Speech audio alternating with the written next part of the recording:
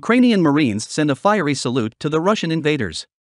Putin shivered as he watched footage of the Ukrainian brigade firing a salvo of missiles from a multiple launch rocket system over a muddy field. This is the moment Ukrainian Marines fire a salvo of missiles at Russian targets as a flaming salute to the enemy.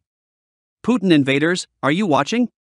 The 35th Marine Infantry Brigade, named after Rear Admiral Mykhailo Ostrogradsky of the Ukrainian Navy, said it extended a flaming salute to the invading Russian troops. The Marine Brigade announced on June 10 for Kherson. Artillery soldiers of the Marines Brigade to the south sent a flaming greeting to the Russian occupiers. The 35th Marine Infantry Brigade added, "Glory to Ukraine! Glory to our heroes!" In the footage, the Ukrainian brigade can be seen firing a salvo of missiles from a multiple launch rocket system over a muddy field. They swore that wherever the Russian invaders were, they would be greeted with a barrage of artillery fire.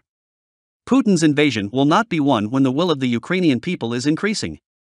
It added that storm strike operations are underway around Slavyansk and that Russia has also increased the use of its aircraft around Bakhmut. The Ukrainian Center for Strategic Communications, Stratcom, said that Russian Major General Roman Kutuzov was killed in battle near Popasna in the Luhansk region.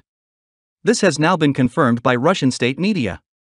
The United Kingdom and the United States have announced that they are sending long-range missile systems to Ukraine.